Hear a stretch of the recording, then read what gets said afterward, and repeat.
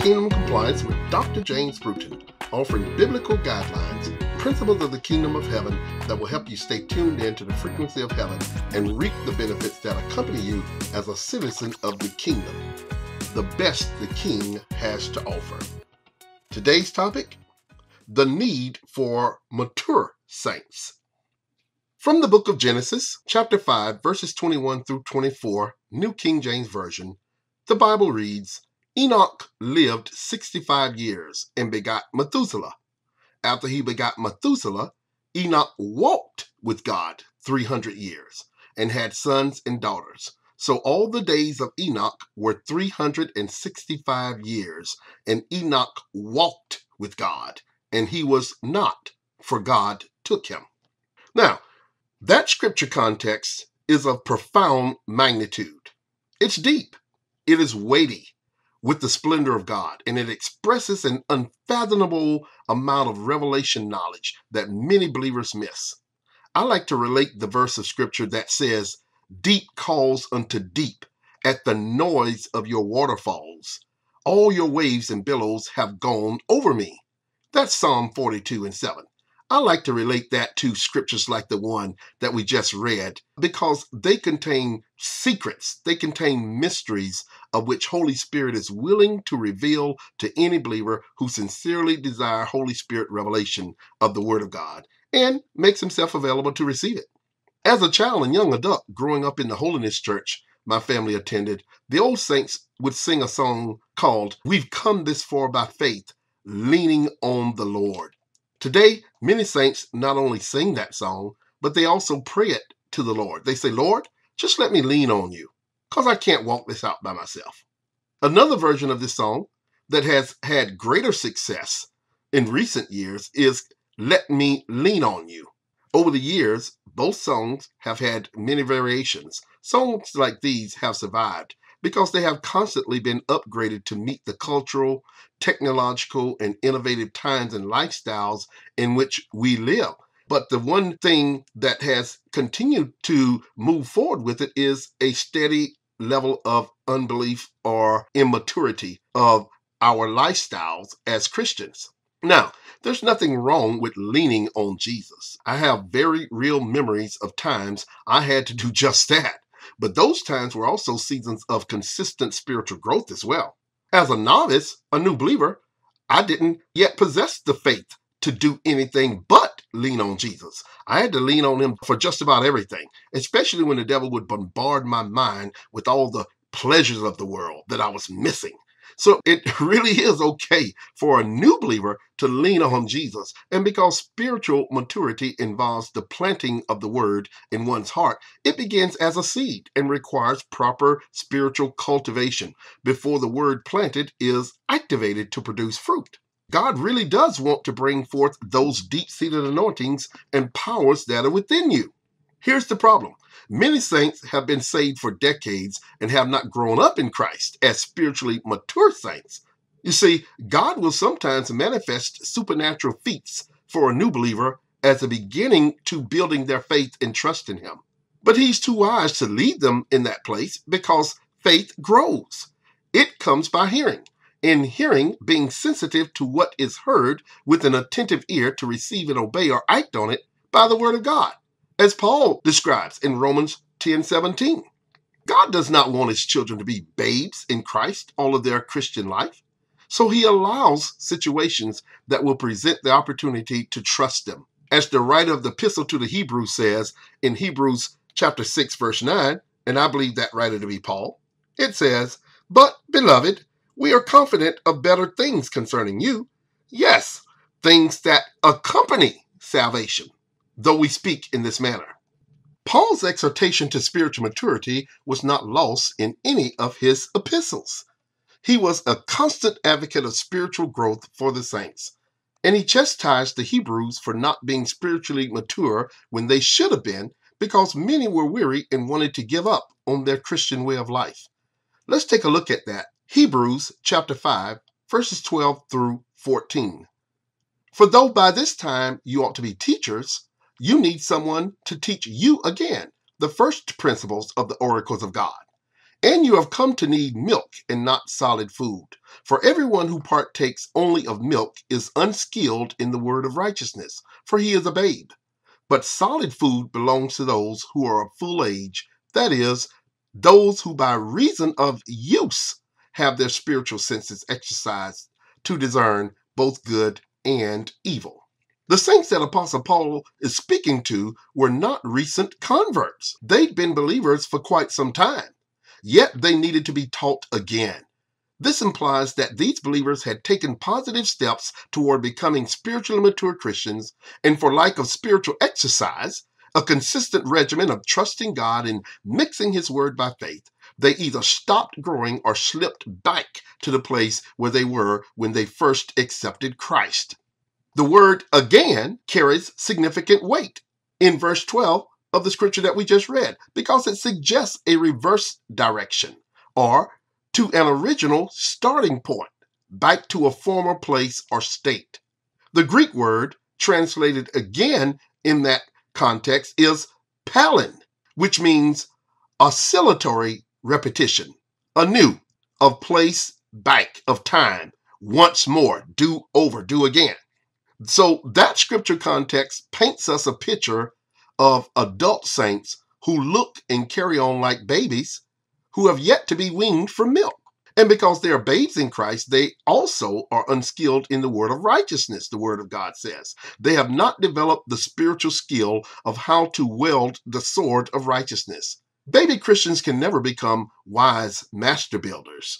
They have to mature, be weaned from the first principles of the oracles of God, and consume solid food, which is advanced teaching of the word of God, that they hear and obey by faith. Advanced teaching belongs to spiritually mature saints, those who show steady growth because they consistently exercise their spirit man with the word of God. Remember, in consistency lies the power. Spiritually mature saints consistently use, they hear, study, and act in faith on the word of God. Paul lets us know that we cannot properly discern between good and evil unless our spiritual senses are consistently exercised by our continuous use of the word of God. The spiritually mature have progressed in their spiritual life and have become believers who exercise sound judgment and discernment.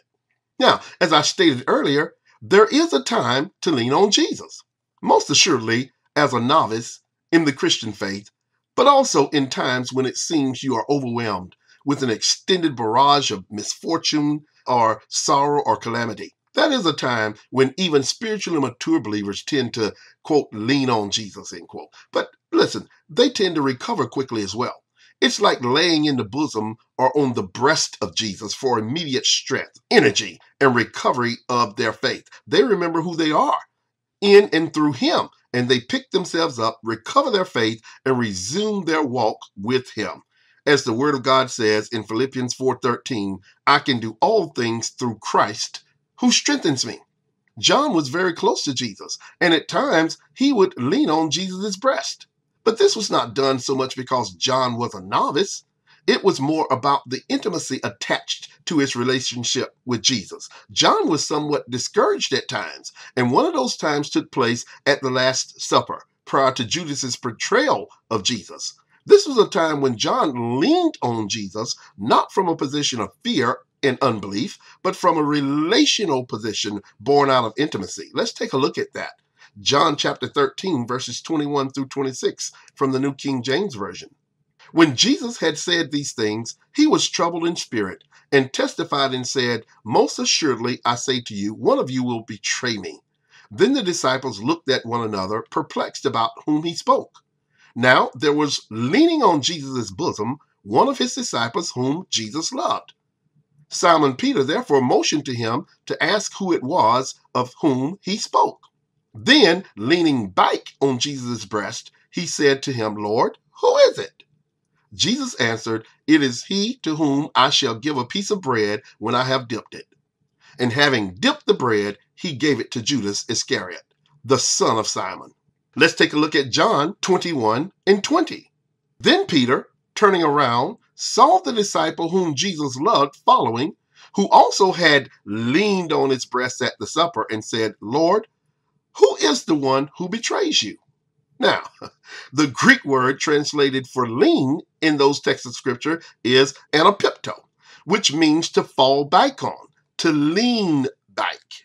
John was actually lying back, leaning back on Jesus' breast. So I know what today's saint mean when he or she says, I'm leaning on Jesus. It's simply saying, I can't get through this situation, this trouble, this calamity without you, Jesus. He or she is saying, Lord, I trust you to bring me out of this or do it for me.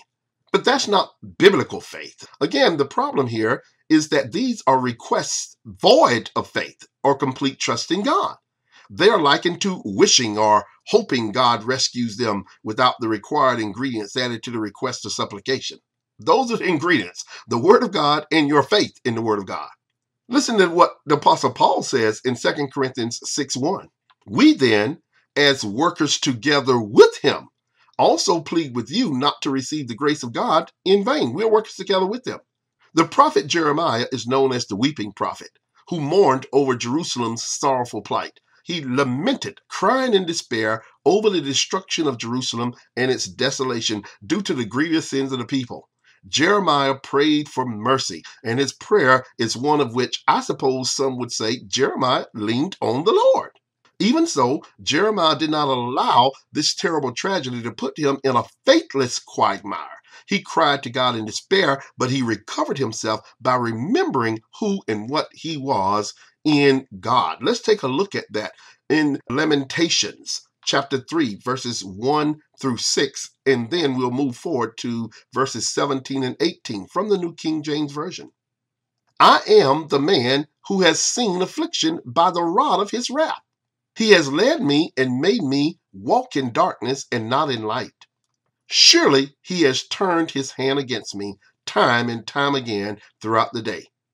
He has aged my flesh and my skin and broken my bones. He has besieged me and surrounded me with bitterness and woe. He has set me in dark places like the dead of long ago. Now let's fast forward to verses 17 and 18. You have moved my soul far from peace. I have forgotten prosperity. And I said, my strength and my hope have perished from the Lord. Wow. Obviously, that is a prayer of one who is grief-stricken. But it is more of a complaint consisting of Jeremiah's plight as a consequence of the destruction of Jerusalem, which the Lord allowed at the hands of Babylon. He starts out praying as if God is the enemy. But what an amazing recovery of Jeremiah's faith. Let's take a look at that, the recovery. Lamentations chapter 3, verses 19 through 26. Remember my affliction and my roaming, the wormwood and the gall. My soul still remembers and sinks within me. This I recall to my mind. Therefore I have hope. Through the Lord's mercies we are not consumed, because his compassions fail not. They are new every morning. Great is your faithfulness. The Lord is my portion, says my soul. Therefore I hope in him. The Lord is good to those who wait for him, to the soul who seeks him. It is good that one should hope and wait quietly for the salvation of the Lord. Wow, what a remarkable recovery. What a remarkable statement of faith by the prophet Jeremiah, especially verses 22 and 23. Through the Lord's mercies, we are not consumed, because his compassions fail not. They are new every morning. Great is your faithfulness. Notice that Jeremiah had to recall to his mind those times when he had gone through afflictions and hard times prior to the siege of Jerusalem. Notwithstanding the immediate horror and terror of what Jeremiah was experiencing, along with what seemed to be God's silence in not answering his prayers to save Jerusalem and allowing the destruction, Jeremiah remembered all the proof of God's past compassions and faithfulness. He refused to give up hope, and he attached his faith to God's faithfulness. Though Jeremiah's life was steeped in affliction, by faith he maintained the Lord as his inheritance. He had faith in God's faithfulness to his own word. Jeremiah's ability to wait on God further points out the advantage or leverage that saints have through their God-inbred ability to be patient. God is a good God, and his goodness is found even when we are distressed because of trouble or calamity. During these times, we must earnestly worship or seek God and wait for his deliverance. This isn't something we can do half-heartedly. We must encourage ourselves in the Lord and endure the afflictions and tribulations patiently without complaint. See, this is where real faith meets the problem. It is a total submission to God in faith. Real faith doesn't struggle to produce results through selfish or fleshly means. Real faith simply rests and lets our Heavenly Father do the work. Jesus said, "My Father, He does the work." There are times also when saints find themselves leaning on their own sense knowledge. King Solomon, the earthly king of all wisdom, points out to us the vainglory associated with doing so. It is impossible for believers to use their human insight or intelligence when standing in faith for the wisdom of God. We must learn the righteous ways of our Heavenly Father, our Abba, and trust Him completely, for He sees all and knows all. Let's make sure we understand that from Scripture. Proverbs chapter 3, verses 5 through 8, New King James Version. Trust in the Lord with all your heart and lean not on your own understanding. In all your ways acknowledge Him, and He shall direct your paths. Do not be wise in your own eyes. Fear the Lord and depart from evil. It will be health to your flesh and strength to your bones. Saints are God's spiritual architects. We are His master builders, whom He has placed on earth to build and advance His kingdom. Amen. Let's take a look at 1 Corinthians chapter 3, verses 10 and 11. According to the grace of God, which was given to me, as a wise master builder, I have laid the foundation, and another builds on it. But let each one take heed how he builds on it. For no other foundation can anyone lay than that which is laid, which is Jesus Christ. So then, our Heavenly Father has equipped His spiritually mature sons and daughters with His nature, power, and glory to build upon the foundation of His dear Son, to walk with Him as His representatives on earth, not to lean on Him or our own understanding. Apostle Paul said we should take heed how we build. Jesus was not a weak, immature Son of God. He was strong, mature, and He learned obedience through the things, the persecutions, afflictions, the hatred, and the mocking that He suffered.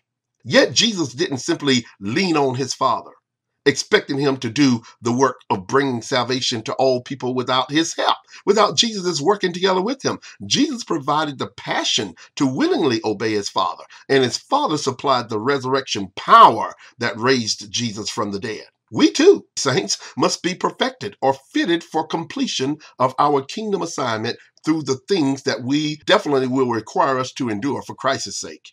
In the Gospels, by walking with God in faith and not leaning on Him, expecting that He's just going to make everything all right. As we grow spiritually, we will learn how to walk with God, as Enoch did. We will learn how to stay tuned in to the frequency of heaven and walk and talk with God. And we will be transformed to become the author of our kingdom purpose. Watch this. And when we walk and talk with God, not just in the cool of the day, as we read in Scripture from Genesis 3 and 8, but all day, because He lives in us. God only showed up in the cool of the day to talk to Adam and Eve because they had disobeyed Him. Prior to their disobedience, God walked and talked in them. Yeah, their disobedience expelled God from walking in them and forced Him to manifest Himself outside of them. This is why God showed up physically walking in the garden in the cool of the day. Could it be that God showed up in the cool of the day after His anger, or at the very least His displeasure with Adam and Eve had subsided? Well, may our sincere desire be to reflect our loyalty, devotion, and faithful commitment to our wise master builder, Jesus Christ, by walking with Him as spiritually mature saints, as opposed to leaning on Him as baby Christians. Be assured, baby Christians can never become wise master builders. If you would like to refer this episode to others, click on share and subscribe to the YouTube channel to stay up to date when we drop new episodes. On our next episode, we'll discuss mature saints walk with God.